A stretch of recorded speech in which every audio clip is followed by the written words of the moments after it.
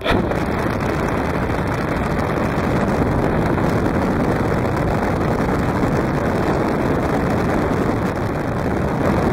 there, I'm your host Dan Rojas, and I am next to the forced air heater that we started, oddly enough, last summertime when no one really needs a forced air heater.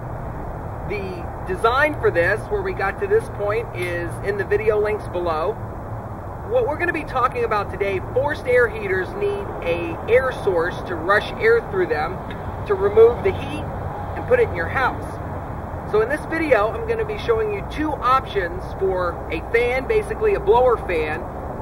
One is free, or you can get it for like $1 or $2 at most yard sales. The other costs about 30 bucks. They both work really well and they're very efficient. They can run off of solar panels. The first one that I'm going to be showing you is a 12-volt fan.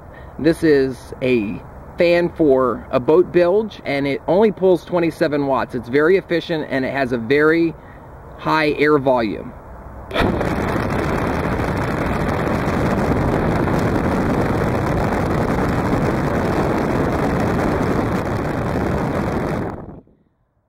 This fan costs around $30 and it can be vented from your house through your forced air heater. To give you an idea of the type of air volume that this fan delivers,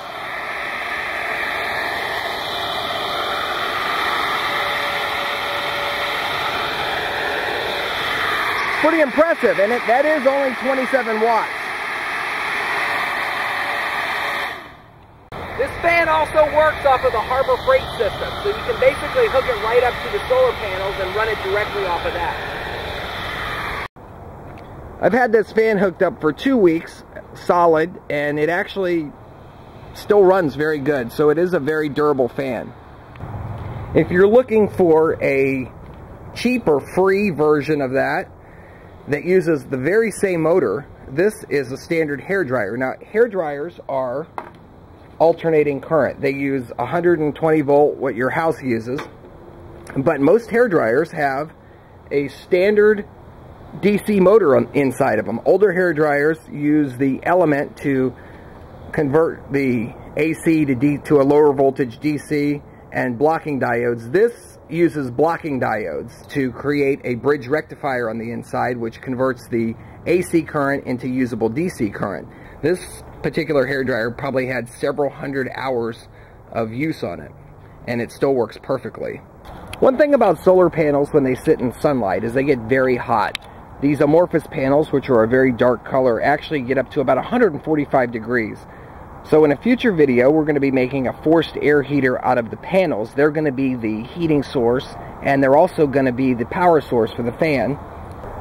Regardless of your forced air heater design, you're going to need a fan source to move that air.